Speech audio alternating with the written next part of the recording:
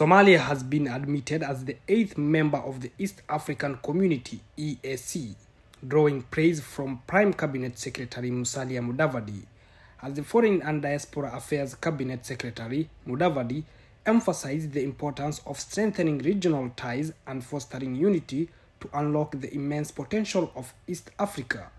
Expressing his congratulations, Mudavadi stated, "Together, the decision to admit Somalia under the Treaty of Accession was announced by the outgoing EAC chair, Burundian President Evariste Ndayishimiye, during a summit of the grouping in Tanzania.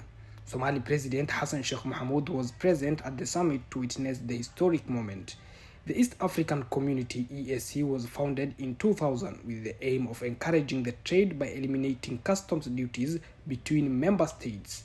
The treaty for the establishment of the East African Community was signed on November 30th, 1999 and came into force on July 7, 2000, following ratification by the original 3 partner states, Kenya, Uganda and Tanzania. Rwanda and Burundi joined the East Africa Community on June 18, 2007, becoming full members of this community on July 1, 2007. South Sudan became a member in 2016, followed by formal accession of the Democratic Republic of Congo in 2022 after signing the treaty accession in Nairobi.